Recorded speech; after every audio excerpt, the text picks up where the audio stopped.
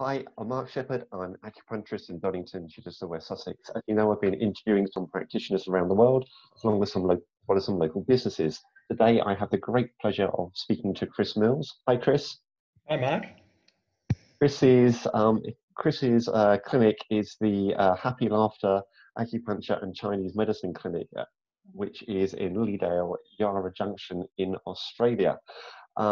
It's well, actually, regardless of what I was saying just now, because we're having a bit of a chat about what we're going to talk about today, I'd love to know how you came up with the name, because it is probably the best name I've come across. um, I didn't come up with it. Like because you get into business and it's like, what am I going to call my business? And I had no business name for maybe 3 or 4 years. And eventually, I think it was after my trip when I went to China.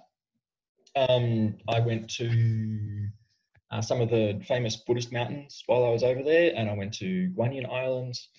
Um, and when I came home, I still didn't have a business name. And at some point, it just popped into my head. And I had to sit with it for ages because it's not your standard acupuncture type name whatsoever. Like it just isn't. So I reckon I sat with it for at least 6 months before I kind of went, okay, I consent. Because I didn't think of it. Yeah. It literally just went, oh, that's what it is. Okay. And I had to get over my emotional resistance to calling my clinic Happy Laughter before I actually registered as a business name. So, yeah. Well, it sounds a really nice place to come to, you know, if I was looking down the list and think, yeah, that's what I want to go to. Yeah, nice. It's, yeah, just making sure you got that big smile on every time someone comes in. But, Absolutely. it's, yeah, so what I really like, and I sometimes tell myself, okay, I'm not going to do this question this time, but it is so good to hear people got into this. So can you tell me how it happened for you? Sure. What's your interaction with Um, them? yeah, okay. So I I'd never had Chinese med or acupuncture in the way I practice it before I actually went to uni. Um, when after I'd moved out of home, I was living close to La Trobe University, and I was wandering around campus, and I saw a poster that said "Introductory Talk to Buddhism." And just for whatever reason, the thought came, and I'm like, oh, I remember my mum mentioning that my uncle was Buddhist.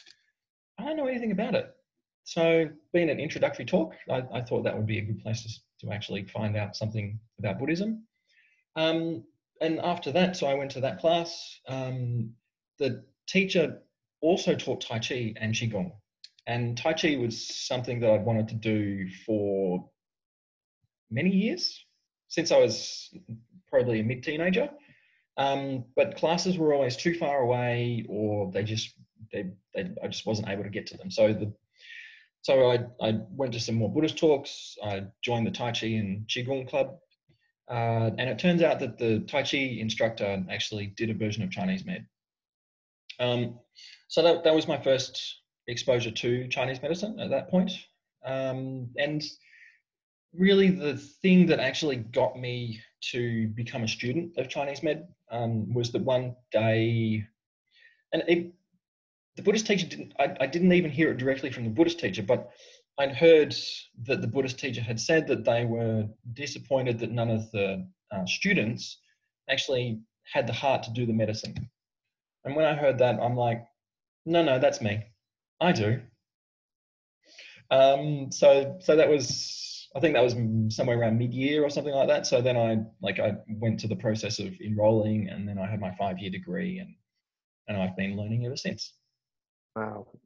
And in terms of the thirst for knowledge, I mean, having a look at your website, the courses you've done is really quite inspiring. So Thanks. it's so it's and when you do these courses, it's just this a pure joy of learning, or do you find that maybe something happens, you think, do you know what, I want a bit more of this, or someone comes in and it's a bit the treat to think, right, come on, what else can I do? What's the inspiration? Because you've clearly got a thirst for knowledge. Um, yes, thanks. There's both that I enjoy learning, but part of my mission, like there are always people who know how to treat particular things or do acupuncture better than I can. So I want to learn from them. So like my one of my own aims is to work on making what I do more effective and more efficient so that people get better faster. And so, you know, there's so much knowledge out there that people are willing to share nowadays that, you know, if I can take something from that course and actually improve my outcome for the patient, well then fantastic. That's really the whole point, to get outcomes from my patients. Yeah. Absolutely. So in Australia, when you leave school at something like 15, what is the qualification that you have when you leave sort of like high school? For me, it was called the VCE. So the VCE. So in the UK, it would be O levels or now GCSEs. Mm-hmm. But Yes. when we completed the acupuncture degree, we're all in a room at the college, and the dean of the college came in and said, you know, congratulations, you're now at O level. Now you need to go. Yeah, thanks, buddy. Yes. You now need to go out and, you know, Yes. learn trade, and you know, it's Yes. yeah, Yeah. humbling, humbling. But Isn't yeah, it? it is. But it's there's such a vast sea of knowledge out there, and clearly you're making your way through it, which is lovely. And so from you know the inspirations from the Buddhism to you know taking on and go, yep, that's me. Once you're actually in practice, do you have any special passion like trees? Um, can you repeat that last thing that you said? Do I have any Oh, I'm sorry. special, Any passions of any particular passions? things any particular conditions that you really enjoy treating? Um, yes, no. I enjoy treating every, just full stop. Yeah. Yeah, I love it. It's great. Um, I would say that my main clinical focus, I've got musculoskeletal, so aches, pains, injuries. I've got pregnancy and postnatal, and I also have gut health. Hmm. And the fourth one is general medicine. And even with the specialities, the way that Chinese medicine works and looking at the underlying what's going on, then really people with pretty much anything can come in because the same foundations apply. Absolutely, don't they? Yes. Brilliant. And so you treat really a very diverse range of conditions. Yes, absolutely. Yeah, yeah, yeah. It's great. It keeps things. It's never dull. But yeah, there's always something new or different, or you know, Yeah. and even within that, it's you know, for is it you know, if you got like a shoulder injury, there's lots of different ways of treating the shoulder injury. So I can do it, you know, lots of different ways. Yeah. There's not one particular way that I have to actually approach it. Yeah. I can play around. I can have fun. I can, yeah. That's one of the huge strengths of Chinese medicine is kind of having that that's such a broad range of what you can bring. Mm. And so I noticed comment on your website about gut issues and food intolerances. So Mm-hmm. you've been working with that for people. I have, yes, yeah. So a mixture of things. IBS in the past. I've also worked with FODMAP issues, um, issues with dairy, you know, like pains. Mm. Yeah, a few different things. And how's this whole world situation been affecting you at the moment in terms of the clinic? Are you able to practice at the moment? Yeah. Are things running for you? Yeah, so in Australia, it was a bit different than it has been in other parts of the world. So I've been able to practice the whole way through.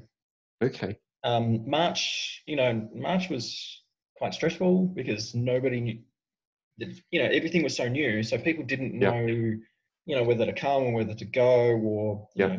so it did kind of tank in March. And then as Yeah. April has come around and May, Uh-huh. people are becoming more comfortable, and they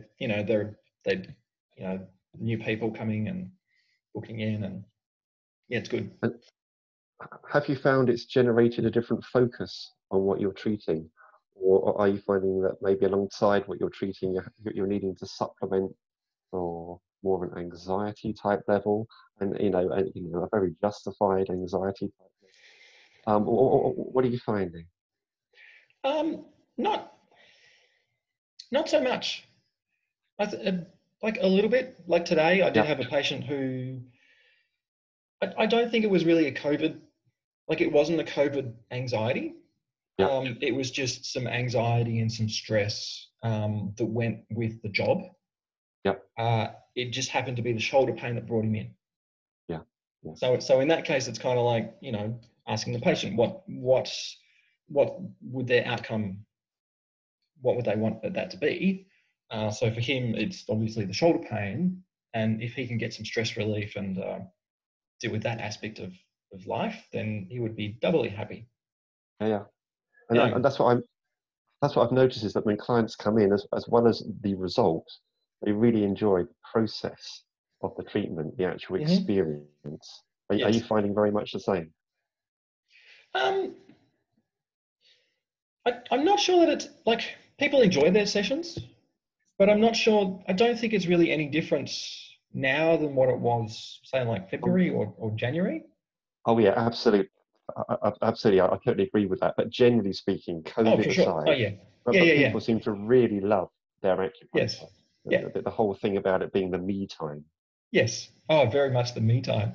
Lots of the parents that come in and it's kind of like, oh, no kids, love my kids, but just the ability to be with, just themselves in quiet for a good 30 minutes is fantastic. Ah, well, you've got a really good website. I really enjoyed looking through that. So, where can people find you? So you can find me at my website, happylaughter.com.au.